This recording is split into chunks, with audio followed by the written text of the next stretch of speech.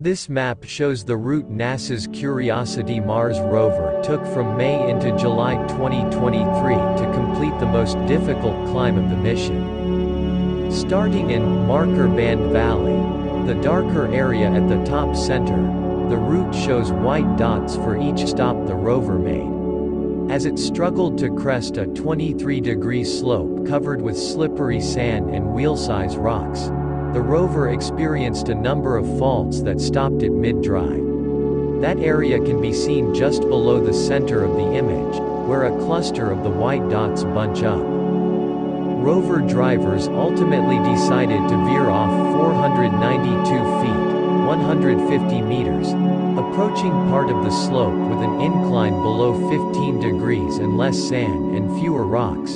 The part of the route farthest to the right, Curiosity was able to crest the slope there, then drove back to view a cluster of impact craters, the pockmarked terrain towards the bottom of the image.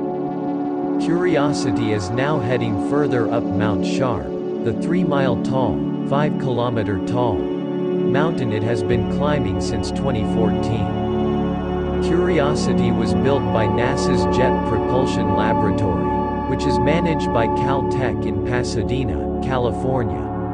JPL leads the mission on behalf of NASA's Science Mission Directorate in Washington. The map relies on imagery from the High-Resolution Imaging Science Experiment, HiRISE camera, aboard NASA's Mars Reconnaissance Orbiter. The University of Arizona, in Tucson, operates HiRISE, which was built by Ball Aerospace and Technologies Corp. in Boulder, Colorado.